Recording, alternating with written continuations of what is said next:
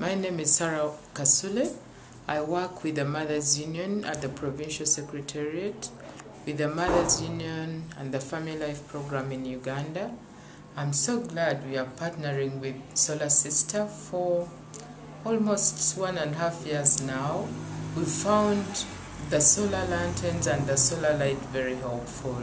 Many people have talked about all these other things, that the advantages that we are getting as a result of this light. I specifically want to point out one about the woman's health.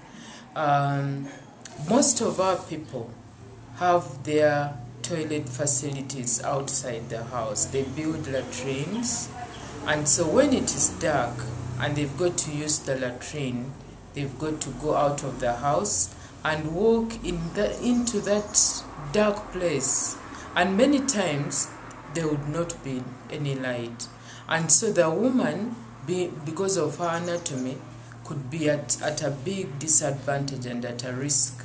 But with the solar light, you have light, you go to the latrine, you see where you are going, you look at the facilities you are going to use, you are sure of where you are going to ease yourself, and it's very, very helpful for the woman's health, because at the end of the day, many people have picked up infections, very bad infections, as a result of the dirty places we use.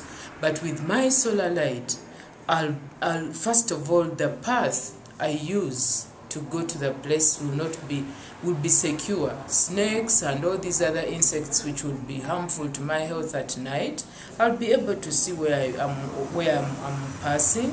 And when I get to the latrine where I'm going to ease myself, I'll first look around, make sure it is in a good state, good enough for my health, and I'll use it. So among all the others, I find that a very specific one, and one that many times people overlook.